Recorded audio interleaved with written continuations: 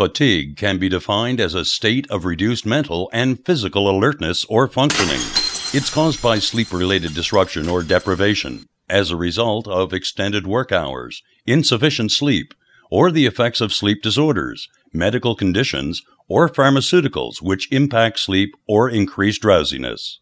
Fatigue is a feeling of tiredness or exhaustion that comes from physical or mental exertion. It's a message to the body to rest. Fatigue also causes slower reaction times and can result in poor decisions, more mistakes, decreased performance, and dangerous lapses from microsleeps and automatic behavior. No one is immune to fatigue. Its effects have an impact on the fatigued person's workplace, family, and community.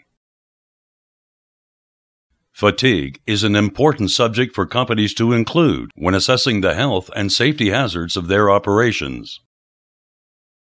Your bottom line is safety.